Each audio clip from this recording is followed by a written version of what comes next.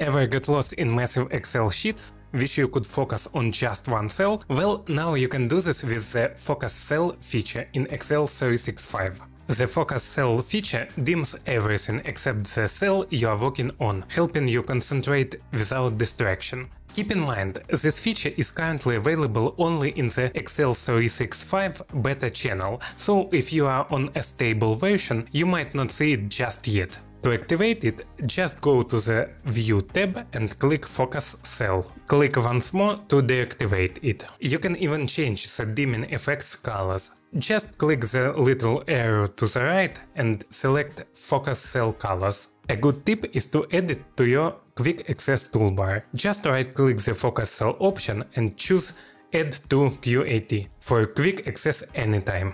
It is such a simple yet brilliant way to focus on exactly what you need without the clutter. It's made working with huge datasets way more enjoyable for me. So what do you think about this new feature? Will you be using it?